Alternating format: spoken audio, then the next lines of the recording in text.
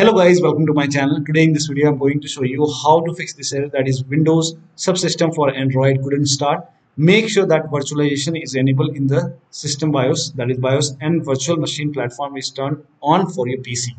So if you're receiving this error, then please follow the steps shown in this video. So first of all, you can shut down your computer and then go to system BIOS and make sure virtualization is enabled in your system BIOS. Also, after you enable it in BIOS, now type in turn Windows feature on or off in Windows search box and then click on turn Windows feature on or off.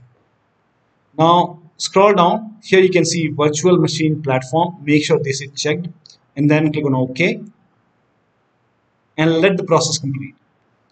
Now once it is done, make sure that you restart a computer. So click on restart now, and after the system restart you should not receive this error.